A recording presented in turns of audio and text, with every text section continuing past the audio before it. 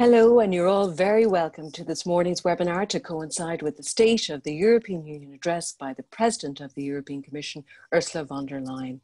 I'm Martina Stewart, and I'm delighted to be chairing this event, which has been jointly organised by the Institute of International and European Affairs, the European Commission representation in Ireland, and the European Parliament Liaison Office here in Dublin. Now, today, Ursula von der Leyen is expected to reveal further details of the European Green Deal and the new digital strategy in her address to the European Parliament.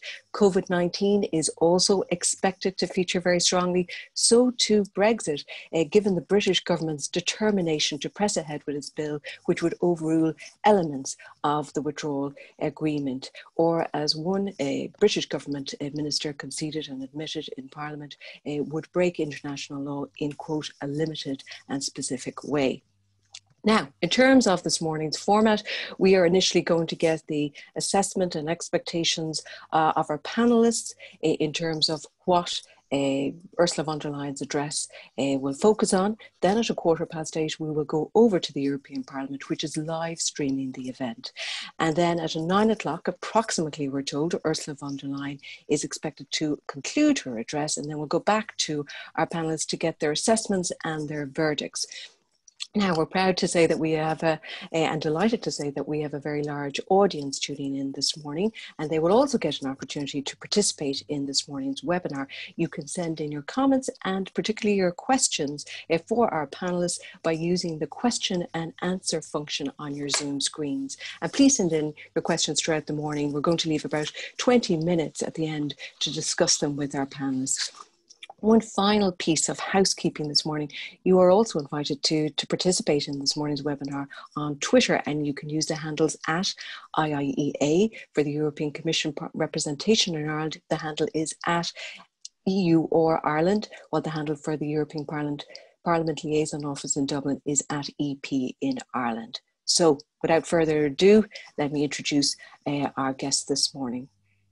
Senator Regina Doherty is the leader of the Seanad. She previously served as Minister for Employment Affairs and Social Protection up till June of this year, which was a key and pivotal department in terms of the government's response to COVID-19. She is also a former government chief whip and a former Minister of State at the Department of Taoiseach. Our next guest is David O'Sullivan, who currently serves as chair of the European Policy Centre's governing board. He is a former EU ambassador to the United States. He has also previously served in many high-profile and senior positions within the European Commission, including Director General for Trade, Secretary General of the European Commission, and Chief of Staff to Commission President Romano Prodi. And our final speaker is Dr. Mary C. Murphy, who holds a Jan Monnet Chair in European Integration and is a lecturer in politics with the Department of Government and Politics at University College Cork. She specialises in the study of the EU and Northern Ireland politics, and her most recent book, Europe and Northern Ireland's Future, Negotiating Brexit's Unique Case, was published in April 2018. You're all very welcome. So, turning to you, Senator Doherty, what are your expectations this morning? I suppose the State of the Union address is normally used to look at what has been achieved and then to look forward of all of the things that normally would include the economy, climate change, unemployment, migration across Europe, to name a few. And that's what I would expect today if the whole world and our whole way of life hasn't been upheavaled since February. So what I do genuinely expect is a real focus on how the European Union and indeed the world is going to live with COVID, to set out our plans. But I also know that the extra finances that have been raised to secure a recovery for the European Union will allow Ursula von der Leyen to continue pushing the agenda that she has. And I think we've spoken a lot in the last number of weeks about a two-pronged approach in Europe. It's been led by the French. The priority is obviously about economic recovery, but also about an ecological transition. And I think we need to see the strong plans that the European Union has to change our way of life, notwithstanding COVID, to make sure that we reach our targets, our 2030 and our 2050 targets. And I would like to see that laid out today. David, you have witnessed many speeches by presidents of the European Commission from inside the Commission and now outside. This is a certainly different backdrop to today's address. What are your expectations today? Yes, well, I mean, I think it is a challenging moment because the expectations are high. As Regina has said, COVID has dominated everything, and the economic crisis and the recovery will be the key theme, and people are going to want to hear from President von der Leyen how the Commission is going to take forward the very large pot of money that is now potentially available. How is this going to be used? How is this going to reinforce the Green Deal and the digital agenda? But also, I think she can't avoid dealing with Europe in the world, because global Europe is part of this. So I'm sure we will see references to China. We just had a summit with China this week, which was quite difficult at times. The transatlantic relations, which are absolutely critical, but going through a very difficult phase, and everything on hold really until we get the elections. We have the neighborhood. There was a crisis over the accession talks last year, salvaged to a certain extent by proposal from the Commission, but we have big tensions with Russia over the Navalny poisoning. We have real tensions in the Eastern Mediterranean between Greece and Turkey, which I'm sure she will have to mention. Africa has been a key point of focus also, but I'm sure she will also speak out strongly in favor of the multilateral institutions, the WTO, the UN. Europe has probably the only region of the world left really trying to defend multilateralism and trying to promote global solutions to problems rather than countries or regions going their own way. But that's just a checklist of what I think she could touch on. I'll be interested to see how she weaves all that into a speech. And Mary, in terms of today's address, it is unusual circumstances with a pandemic, and also we have Brexit, a topic that you're well used to addressing. But she has many challenges as she heads into this address. Yeah, absolutely. And I think I would dwell just for a moment on the sort of the broader context here. I mean, the first State of the EU address was delivered in 2010. So this is a relatively new institutional innovation, but it is becoming an important institutional occasion in the EU calendar. And it's important to remember the rationale for that innovation. When it was first initiated in 2010, it was rooted in provisions in the Lisbon Treaty, and it was really about making the EU more democratic and more transparent and more efficient. So in the broadest sense, it was about supporting and reclaiming the legitimacy of the EU on the back of what we would term the age of crises, which began in 2007, 2008 with the Eurozone crisis. Now, that's a very tall order for a speech, needless to say, but she will do what will be expected in terms of dwelling on some of her achievements, talking about the current challenges she faces, and then connecting with the priorities for the EU's future. And she'll also be talking to a wide audience. So she'll be talking to the other EU institutions, to the member states, but to the citizens as well. Although, of course, we could probably have a very separate discussion about the extent to which citizens tune in to this kind of an event. But it is her first speech, it's her maiden speech. And you'll remember her appointment wasn't without a degree of drama this time last year when she only narrowly secured the support of the European Parliament. So I think in that context, but also against that very challenging backdrop of crisis, which has intensified now with the COVID-19 crisis, that she will want to establish her leadership credentials. And she is going to talk about the headline achievements like the Green Deal, like the Recovery Fund, like the digital age, et cetera, And they are in many ways substantial achievements, but they don't necessarily go to the heart of some of the more fundamental and maybe even existential challenges that the EU is facing in the current era. And these are issues which the EU has been slow to confront. So some of the issues David has already mentioned, but issues like rule of law, issues like the refugee crisis, issues like future enlargement. And I think these are the issues which will be most challenging for her.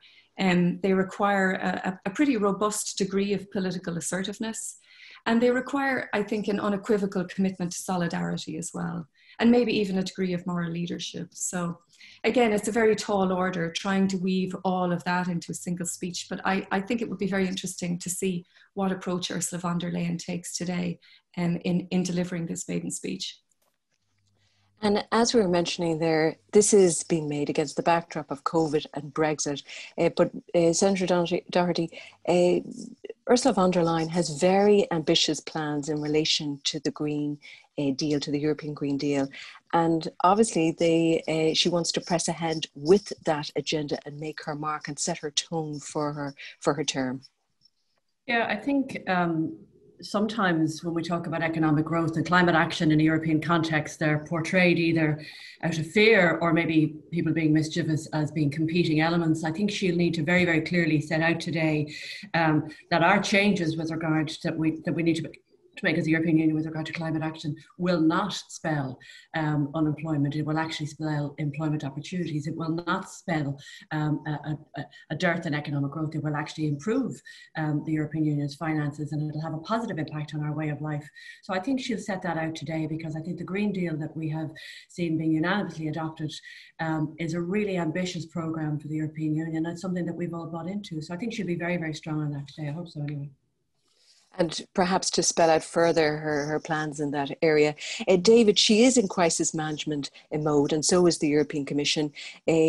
And yet she has also many difficulties coming ahead, difficult trade talks in terms of China, which you mentioned before, the US, and also other blocs. Can you outline how difficult those trade talks are going to be, and how they also fuse with her plans for a greener agenda, because they will have implications on those trade talks? Well, they will. I mean, I think the single biggest challenge in trade terms will be the United States. We don't know what's going to happen on the 3rd of November. We have maybe our own preferences, but the American people will ultimately decide. If we have 4 more years of President Trump, then I think we're into a very confrontational trade agenda. If we get President Biden, the tone and the language will be much softer, but the substance will remain difficult. And we will, in some ways, my personal view is that we will actually maybe find it harder to deal with Mr. Biden, because we won't be able to just dismiss him and say, well, we don't agree and it's impossible. And then we're going to have to figure out what compromises we're willing to actually make in order to achieve trade peace with the United States, if you like. But more generally, I think there are some difficult issues. I mean, the big difficult issue that I see, the 2 big issues I see are the digital tax and the carbon border adjustment mechanism, which are both announced as the funders of the recovery fund. And yet these are going to be quite controversial with our trading partners if we can't manage to make them perfectly WTO compatible. And so that could be quite a difficult agenda in the next year or 2. That's very interesting. Mary, turning to you, you mentioned rule of law, and Ursula von der Leyen mentioned that in the European Parliament ahead of her election last year. Now, that is linked, or she said she would stand by linking it to the multi-annual framework and the 7-year budget. How difficult is that going to be? Exceptionally difficult. I think some of the agreement that we've seen around the linking of EU payments to rule of law issues, I suppose, was based on a watered down conditionality clause or provision, which has yet to be clarified and operationalised. And there are all sorts of difficulties there in terms of doing that, because member states have very different priorities and very different positions. So she does have a job on her hands in terms of making that concrete. And it'll be interesting today to see if she has any contribution to make in terms of how the European Commission might go about cementing that over the course of the next few months in particular. And Regina Doherty, in terms of Brexit, it is the elephant in the room, and all of what's happening this week has certainly created further uncertainty for the Commission, for the EU. What do you expect to hear from her in terms of what's happening with the British government? I think she needs to be forceful and firm, yet knowing at the back of her mind that all of us want to see a positive conclusion, even in the very short space of time that we have between now and the end of December, until the clock runs out. So it's a very fine balance. But the State of the Union is an opportunity for the European Union President to speak to her people, to become closer to the people. And I think one of the most important things she needs to do today is to convey a sense of hope, notwithstanding Brexit, notwithstanding the fact that we're living with COVID in a new world. She needs to give reassurances that the EU is not going to leave anybody behind, even given the financial considerations that we in Ireland and other European countries, not to the same extent, are going to be affected by Brexit. So what I want to see is a very firm stance in dealing with it, but a very positive attitude that we do still want to get a positive trade deal between the United Kingdom and the European Union, however difficult that might be. David, what has happened in terms of Brexit, in terms of the British government's staunch stance in relation to its bill, also complicates negotiations on a trade deal and has wider implications. Could you go through those? Not that we need to be depressed so early in the morning, but I suppose we need to face up to the possibility of it. Yeah, I mean, the reality, of course, is that any deal which is doable now, as Regina has said, in the very short time frame, will only yield a little bit of value added relative to the difficulties we're all going to face on the 1st of January when the UK finally departs the single market and the customs union, and all of the additional checks and bureaucracy and form filling is going to go ahead anyway. And even if we have a trade deal, the best it will do is hopefully eliminate tariffs, which at least is a complication that businesses could do without. But it won't do a lot more than that, except, and here I agree with Regina, the hope would be that you get a slightly more positive climate out of this. Now, frankly, given all that's happened in the last week or so, I maybe a triumph of hope over expectation to see that you can turn this situation into something positive in a matter of weeks. But I would be actually surprised if Ursula von der Leyen actually spends a lot of time on Brexit. I would imagine that she will. I think she will mention it, of course, but I don't think it'll be a big part of her speech, and I don't think it should be, frankly, because there's not a huge amount that can be said this morning, which hasn't already been said. That's interesting. I might just add to that, Martina, if I may. I think Brexit is one of the areas where we've seen a strong degree of solidarity. It is an area where the 27 EU member states have come together successfully and effectively, and they have been led by von der Leyen and other senior officials in that respect. So, like David says, the need to dwell on it extensively in today's address isn't necessarily warranted, because you have that established pattern of cooperation and support there already. And interestingly, in her address to the European Parliament last year, it didn't feature significantly either. Mary, do you think this is bluster, or do you think that they will shape a deal in the end? At the end of the day, it'll go down to the wire, because we have been here before, but it is certainly worrying in terms of what's happened over the last week. Yeah, I think up to this point, I would always have been of the strong view that a deal was possible, even when circumstances might have hinted at otherwise. But the events of the last week have been of a different nature, and they have been of a different intensity. And I would now have questions about the extent to which a deal can be pinned down at this very late stage. If one is pinned down, as David and Regina have said, it will be a very slimmed down free treaty or free trade arrangement. But there's a lot to play for in the next few weeks, another couple of rounds of discussions. I think keeping the tone, keeping the atmosphere as calm, as polite and as constructive as possible is imperative at this point.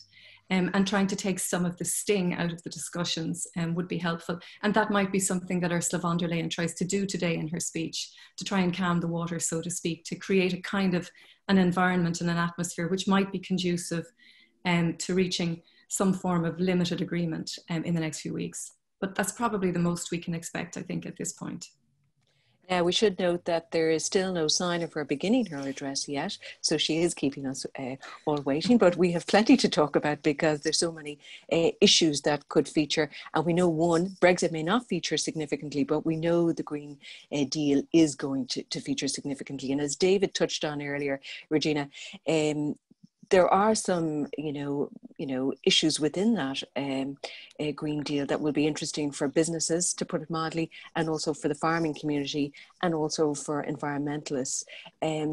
So there is areas of positivity and also concern for various sectors in Ireland. Wouldn't you agree with that? Yeah, so I suppose the Green Deal is Europe's plan to be carbon neutral by 2050, and with the emphasis of making that a just transition and not leaving anybody behind, as I've mentioned earlier before. The Farm to Fork strategy is supporting farmers and providing us Europeans with affordable, nutritious, safe and sustainable food. And I expect a lot of hope to be given during President's speech today to our farming communities in, again, for themselves, how to have a just transition from how we use farm to how there's an expectation that we will farm in the future. So I think there'll be a lot of emphasis on the Green Deal today. There'll be a lot of emphasis on changing our economy to become that new green European Union that we strive to be between now and 2050. And also the farming community will be very much looking for further details about the Just Transition Fund to support regions affected. David, in terms of a carbon emissions trading system and extending it to cover other areas, this will be of concern to some industries, but also supported by many who want to see real reform in this area. Yes, I agree completely with Regina. This Commission has taken a huge gamble, which is basically to say that the Green Deal, that the combination of the climate change issues, technology, the massive technological revolution we're living through, is Europe's opportunity to get ahead of the curve, if you like, and to place ourselves in a better position to profit from all of this, but also to position ourselves globally as a leader in this massive transition, which is coming at us whether we want it or not. So it's not a question of do we want it or do we not. It's a question of how do we shape it, how do we make it, put it at the service of people, and do that in a socially and economically just way. But there are going to be challenges on the global stage. I mean, the Paris Agreement is a solid basis for global cooperation, but doesn't answer all the questions. And of course, the big question is, the more we do, does that disadvantage us against our major competitors such as China and the United States? Personally, I don't think so. I think it's the opposite. I think the more we embrace green technology, the more we embrace what is needed to address the issues of climate change, the stronger we will be, and we will be, all the evidence is that economically this is an investment that pays off. But we are going to have some tensions with our trading partners with some of the measures. For example, if you want, and I famously remembered when we tried to extend the emissions trading to airlines, right, which got us into hot water with just about every country on the planet. So there are going to be some difficult moments as we try to take the lead in this, and then try to protect ourselves from people outside taking unfair advantage of the measures we have decided domestically.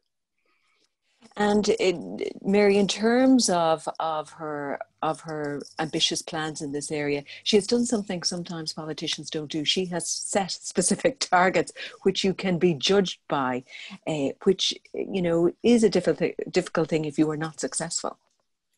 Absolutely, and some expectation that she might even revise some of those targets in today's speech, but that remains to be seen.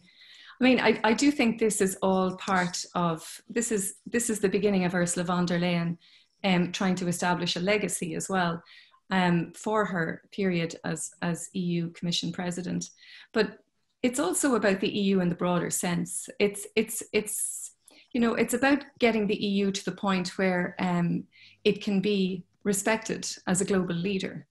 And it's about reclaiming some of the losses that the EU has endured in recent years since the beginning of the Eurozone crisis. So there is a much bigger project within which the Green Deal is situated. And Mary, we're just going to cut you there because she has just entered the Parliament and she is preparing now to address the European Parliament. So we're going to head over to the European Parliament for the State of the European Union address by the President of the European Commission, Ursula von der Leyen. Now, that was a very strong and wide-ranging speech. It may have been delayed, but she certainly made up the time and lots more. Very strong comments there on a European health union, on the Green Deal and more pledges and commitments, on also making this Europe's digital decade. Also, she had time to talk a little bit more about digital taxation, trade deals, foreign policy. And there were particularly strong words on human rights and the need for Europe to call out abuses, whether they be in China, Hong Kong, or on other places. Migration, rule of law, Brexit, of course. It was such a very wide-ranging speech and very strong pledges and comments. Over to you, Regina Doherty. I should make a point that we will not have time for individual questions. Keep sending them in and we'll incorporate them into the discussion. Regina. Thanks, Martina. I think that was just an incredible, wonderful speech and genuinely displays the powerhouse and the political force that Ursula von der Leyen is and the ambition that she has for the entire European Union. As a former European Affairs Minister, as she was too, I think it's really important that she led out with the minimum wage. Ireland is in the fortunate position of having the second highest minimum wage in Europe, but it's still not enough, and we still have so much more to go. And it's lovely to hear her talk about she's going to enshrine that across European legislation, and also the need to make work pay. We've had that debate here for many, many years, that our social security system somehow can never be put into a position where it encourages people not to work. And I think that's really a pillar where she's talking about the strong economic European Union, Next Generation EU. She talks about the recovery instrument of the 750 billion, the three pillars, the supporting the member states to recover, the kick-starting of our European economies again, and helping private investment. But I think the most important thing she spoke about today, and she flavoured it and it tapered through different strands of her speech, was that young people and the next generation are not going to have to pay for the really strong responses that are going to be needed arising from COVID and from Brexit. And also she finished up there with the promise of opportunity. We all have to have hope.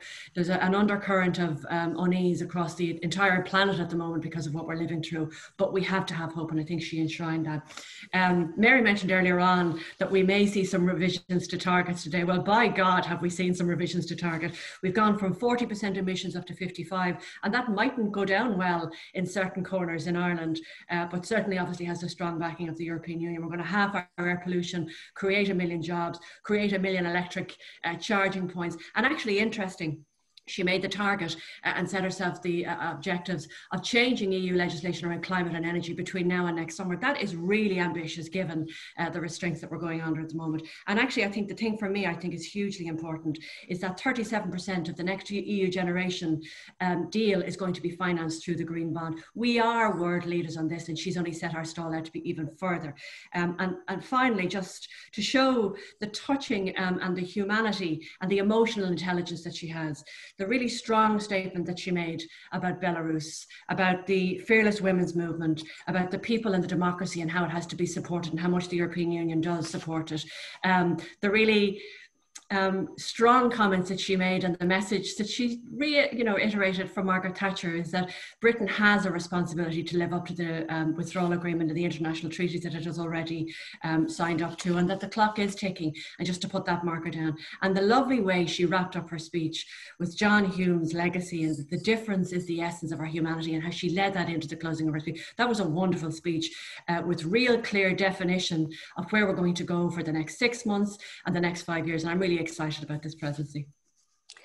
Now, David, that was certainly a tour de force and a very strong speech. And she went much further in many areas, I suppose, than many people might have predicted. Would you agree with that? And you've been here before. How did her speech compare to others?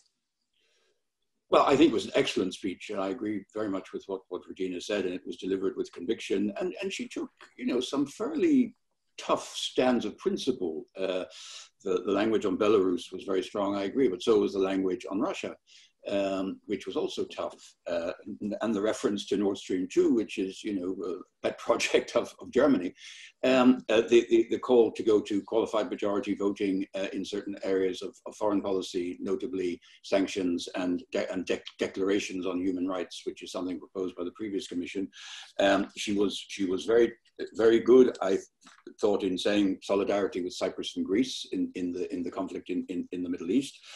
And I must say, I think what she did at the end on racism and LGBT issues was very courageous. And so I think full credit to her. Of course, the difficulty is, and migration, by the way, I thought she was excellent on migration. I thought that was particularly powerful and something I personally feel very strongly about, that this is a European problem. We cannot let the countries whom geography places in the front line bear the brunt of this. And it has consequences also for us in Ireland, I believe.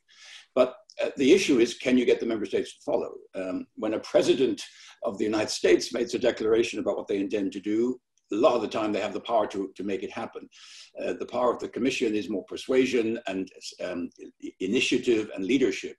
But I think she showed that in spades today, and I must say I was very impressed. And yes, on the issue of migration, she said saving lives at sea is not optional. This is a European challenge. Very, very strong words from the President of the Commission, Mary, and on key areas, including some that you have a particular interest in: rule of law, Brexit. and her commitments on so many issues and clear pledges too. Yeah, I think it's fair to say this was quite a remarkable speech, a very long speech, but a speech that I think it was grounded in Ursula von der Leyen trying to situate the EU as a global leader on a number of fronts, particularly climate change and the Green Deal, but also in relation to digital and also in relation to trade as well. So she was quite an amount of the speech was dedicated to those particular themes, and she was strong on them, and she was action orientated on them as well, which I think is significant. And she's an excellent orator, an excellent communicator, and she did very well in terms of using 3 languages as well to deliver this address. But I think where she particularly stood out was in relation to migration and also in relation to the human rights issue. It was on the question of human rights that she got the longest clap. Her stance on Belarus was particularly powerful as well.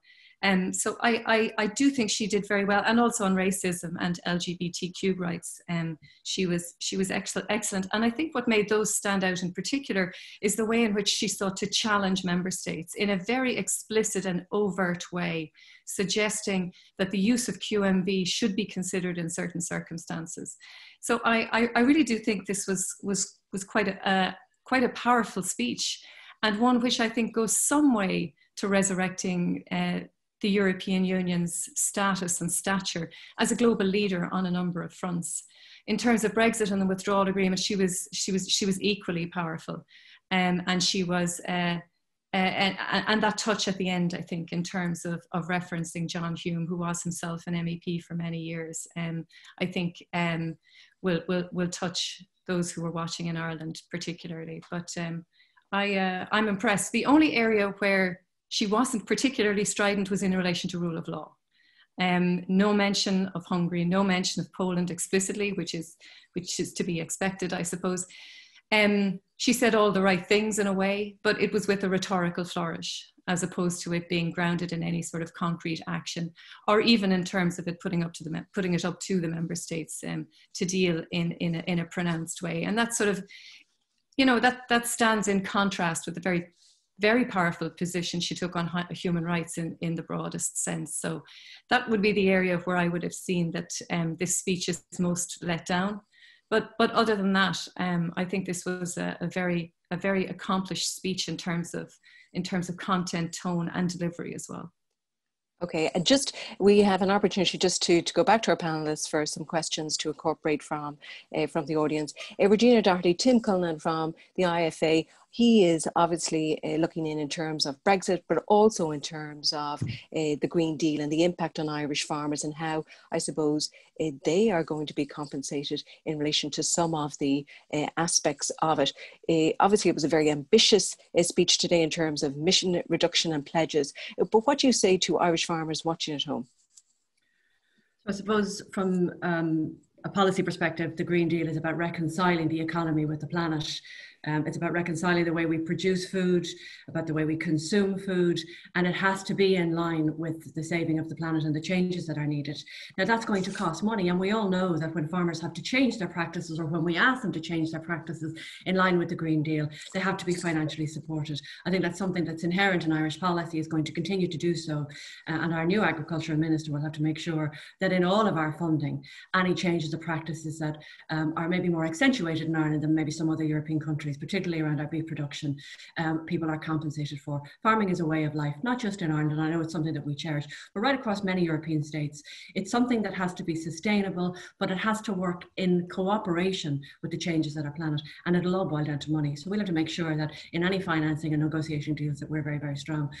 But I think she has a job of work to do to try and convince some of the member states that don't maybe have the capacity to get to that 55% target. And that's why I'm saying that's so striking, to go from 40% to 55%, to go to 37% of carbon emissions. They're big changes, and they're really equally big targets. And so they'll have to be met with equally big funding packages to make sure that we achieve them. So the message to the farmers is to rest assured that we are here. We will continue to fight for what is our way of life, but to smooth that transition, to make sure that it's in compliance with saving the planet.